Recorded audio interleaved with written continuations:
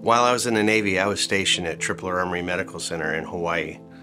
And I had the privilege of taking care of patients, the men and women that serve in the military out in Hawaii.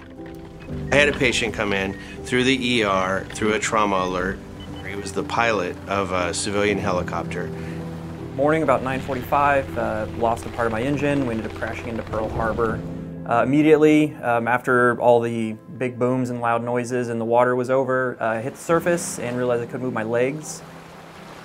He had what's called a burst fracture, compressing the spinal cord and the signals getting through the spinal cord down to the legs. Had no ability to move anything below my belly button. For the next 2 weeks, I was at the hospital at Tripler. I had 2 surgeries done both by Dr. Miner. I was trained in a way to think of the spinal cord and decompressing the spinal cord as an emergent issue that needs to be done as soon as possible and emergently. After about 2 weeks there, I was sent to a hospital in California, still unable to move anything south of the point of injury, was around my belly button, and I was told I was never going to walk again. I was going to learn to live the rest of my life in a wheelchair.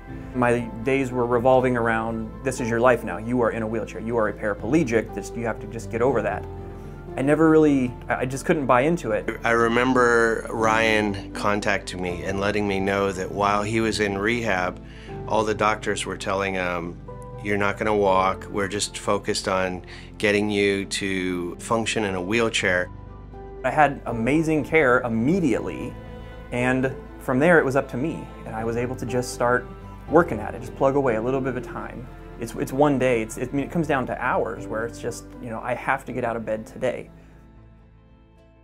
I remember I had him on my schedule, and he came into the room carrying a cane, and he handed me the cane and said, I don't need this anymore because I can walk thanks to you.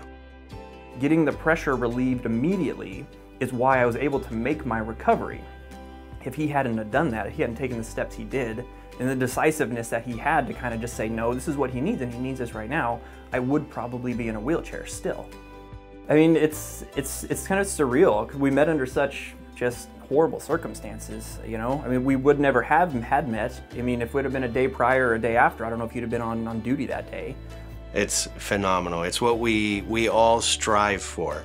It's the one thing that makes us work so hard and study so much is to be able to give somebody back function and give them back a normal life. To know that you've had that impact on somebody and their entire family, and the profound gratitude I have for him for just coming to me and allowing me to take care of him.